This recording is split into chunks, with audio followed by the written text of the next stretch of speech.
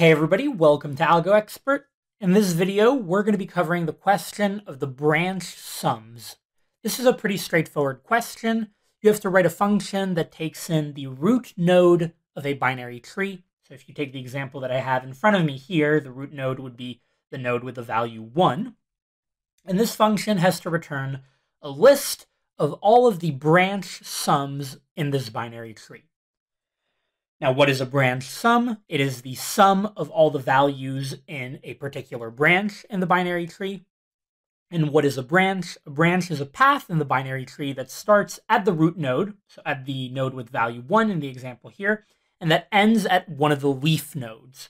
In our example, we've got 5 leaf nodes, 8, 9, 10, 6, and 7. Leaf nodes are the nodes at the very bottom of the tree. So, as you can see, the answer to this problem for the example in front of me is this array here at the top, where we've got 15, 16, 18, 10, 11. All 5 of these numbers are obtained by summing up the numbers in the various branches. So for instance, you take the first branch, this branch here, and if you add up these 4 numbers, they sum up to 15. Similarly, if you add up these 3 numbers here, these 3 numbers add up to 10, and so on and so forth. So, pretty straightforward. This problem is also fairly simple to solve. We can do so recursively with little to no trouble. The main idea is that we are going to be calling a recursive function on each node in the tree, starting at the root node, that calculates the branch node, or the branch sums rather, for the tree rooted at that node, but we keep track of a running sum, meaning the sum that we've obtained by calculating values or adding values from nodes above us at every recursive call in this whole algorithm. So for instance, if we start at 1 here, we would call whatever our recursive function is on this root node, and we would say right now our running sum is 0. So I'm actually even going to write in purple next to it, or maybe in green, 0. Right now we haven't added any numbers, so we have 0, and we call our method on this 1. Now our root node has 2 children nodes, right? It has one to the left and one to the right. So we would now call the recursive function on these 2 children nodes, but we would pass in our running sum, which at this point in time would be 0 plus 1, where 1 is the value of the node that we were currently at, the root node, 1. So 0 plus 1 is equal to 1, so we would now call recursively this function on these 2 nodes, and we would have the running sum as 1.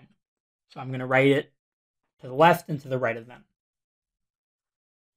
At both of these nodes, we would say, okay, we still have children nodes. So like for instance, this 2 here has a 4 and a 5 to the left and to the right. The 3 has a 6 and a 7. So we can keep going down. So we're going to once again recursively call this function. But this time around, we're going to pass the new running sum, which for the 2 here on the side of the 2, it would be 1 plus 2. And on the side of the 3, it would be 1 plus 3.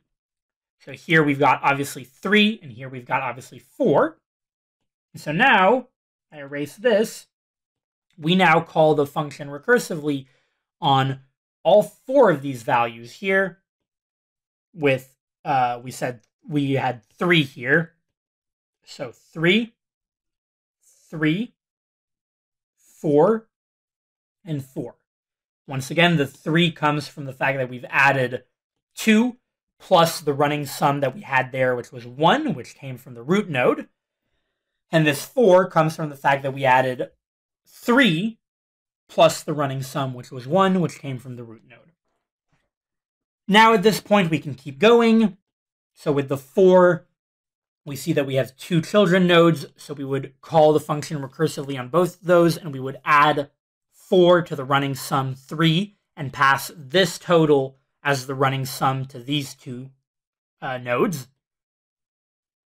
So that would be 3 plus 4 That's 7, right? So we can pass in 7 here. And here, sorry, we had 3. Here we pass in 7. At the 5 here, we would pass in 3 plus 5. 3 plus 5, which would be 8.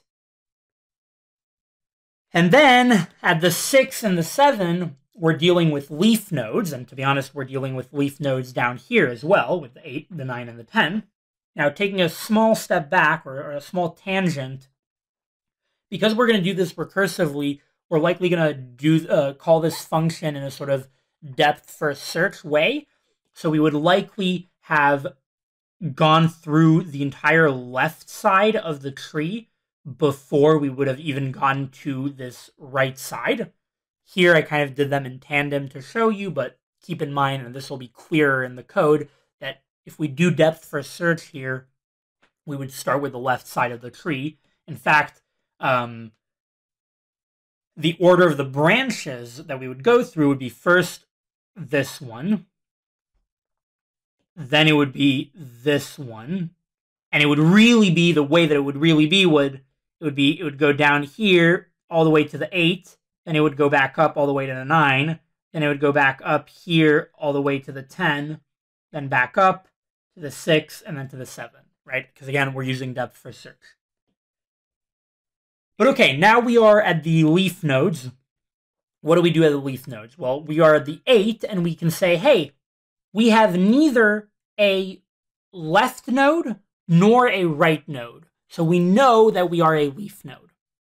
So in that case, we are going to once again sum up the current value and the running sum. So 8 plus 7, this is going to be 15, and we're going to add that, I'll undo this stuff, and we're going to add that to a list of sums that we might be passing down as well. So I'll probably be passing down, at every recursive call, I'll be passing down a little array of sums that starts out empty, but suddenly once we are here at the 8 and 7, this array of sums, we add 15 to it. Then we go back to the 9 here, and we've got 9 plus 7, which is 16, and there's no left or right child node. So we're going to append 16 to our array here, and now we've got 2 values. Then we go back up here and down here, and we are at the 10 and the 8. So we add both of these, and we have no left node, no right node. So we know we're at the end. We're at a leaf. We've calculated a branch sum. So we append the sum of the running sum, 8, and the value 10, which is 18, to our running list of sums. Then at this point, we go back up. We go down to this side here with the 6. 6 plus 4 is 10. We have no left node and no right node, so we add this to our list. We've got a 10. And then finally, we go here to the 7. 7 plus 4, and we've got 11. And as you can see here, this is our solution array. This is what we wanted to return from the beginning. And at this point, we've probably passed down this array right here. We've probably passed it to our recursive function. We'll see what that looks like in the code. But at this point, we have it filled up, and we can return it as part of our main function and be done with the algorithm. So as far as space-time complexity, this algorithm is going to run in O of n time, where n is the total number of nodes in the binary tree. So we're going to write time equals O of n. Why is it O of n? Well, we have to traverse through all of the nodes, all of the n nodes in the binary tree, to account for each of their values when we're calculating the various branch sums. At every single node, all that we're doing are constant time operations. We're adding the value at that node to the running sum. We're maybe checking if the left node exists or if the right node exists at that node. But overall, we're just doing constant time operations n times at each node, right? or n times in total, because we're visiting n nodes. So that's why we have a time complexity of O of n. Now the space complexity is a little bit more complicated. It's more complicated because it's affected by two things. It's affected by the list of branch sums that we have to return, which is surprisingly complicated, and we'll get into that in a second. And it's also affected by the recursive nature of our solution, of our algorithm. The recursive part of our algorithm affects the space complexity in that we will have multiple recursive function calls on the call stack at once. So on average, when we're dealing with a balanced binary tree, a binary tree that sort of looks like this one, right, where you don't have one super long branch, right, you have balanced lengths for the branches. Here, the space complexity implications of the recursive calls is going to be log of n. And the reason it's log of n is because whenever you're making a recursive call, let's say, you start at the root node and you go to the node with the value 2, you're suddenly eliminating half the nodes. Then you go to the value 4 and you're eliminating another half of the nodes. Then you go to the value 8 and you're eliminating another half of the nodes.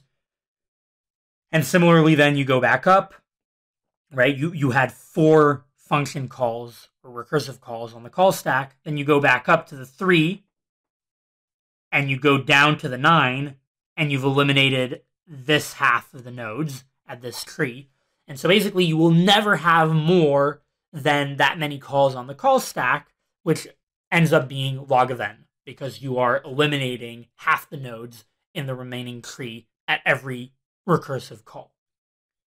Now, in the worst case, when you're dealing with a tree that's very skewed, like imagine a tree that goes 1, 2, 3, 4, 5, right, that only has nodes to the left, in that case, you would have O of n space from the recursive calls, because you would have 1, 2, 3, 4, you would have n recursive calls at once, since you're going all the way down to the leftmost side, which happens to be all of the nodes in this terrible case. Okay, so that's the space complexity implication from the recursive function. This is pretty standard for binary tree algorithms or BST algorithms. However, the complicated part comes from this branch sums here. How many branch sums are we going to have? Because that is going to dictate the length of this list. Okay. The best way to do this without going crazy or trying to do too complicated of math, because at the end of the day, this is a math problem, because here it's basically the number of branch sums, which can be translated into the number of branches in a binary tree, which can be translated into the number of leaf nodes in a binary tree, and that's actually a pretty math-heavy problem. You can actually look up, proofs, full-on math proofs for how many leaf nodes there are in a binary tree of n nodes, and there are actually really cool formulas that you can derive that will allow you to calculate the number of leaf nodes in a binary tree, the number of non-leaf nodes in a binary tree. But the best way to think about it here is that you would never have more than n branch sums, because you have n nodes, so it would never make sense for there to be more than n branches or more than n leaf nodes. So already you know that our space complexity is bounded by O of n, but you also know, if you look at an example of a balanced binary tree, like I'll rewrite an example so that you can see, because here I've kind of scribbled around this one. Imagine you've got 1, 2, 3, 4, 5, 6, 7, right? You can kind of see that there's roughly half of the nodes at the bottom portion, at the leaf nodes, right? There's roughly half, and if I were to add another level, right, like 8, 9, sorry, what am I doing? 8, let me undo this, 8, 9, 10, 11, 12, 13, 14, 15, you can kind of see again, it's like there's roughly half of the entire nodes in the entire binary binary tree that are leaf nodes. So roughly n divided by 2. And n divided by 2 would be O of n as far as complexity analysis. So our space complexity is going to be O of n. And again, another way to think about it here is in a balanced binary tree, every new level is a new power of 2, right? You've got 2 to the power of 0 nodes at the top. 2 to the power of 0 is 1. There's a 1 root node. Then you've got 2 to the power of 1 nodes on the second level. 2 to the power of 1 is 2. There are 2 nodes. 2 to the power of 2 to the power of 2 is 4 nodes here. And you keep adding a power of 2 until you have, 2 to the power of, k. But so basically the leaf nodes, whenever you add a new level of leaf nodes, you are multiplying the number of nodes by 2, right? So that, again, can sort of help you derive the fact that ultimately you are going to have roughly half the total number of nodes as leaf nodes, and roughly half of n is going to be O of n space. So again, here I took a bit of time. I realized that this is a lot more complicated than it probably should be for a seemingly simple problem.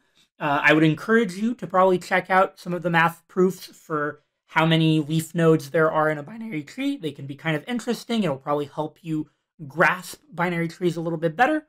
But this is probably all that you would need in an interview. And to be honest, you wouldn't even have to go through all of this. You could probably, very quickly say it out loud why it's roughly half of the binary tree in terms of leaf nodes, and therefore why you have a space complexity of O of n.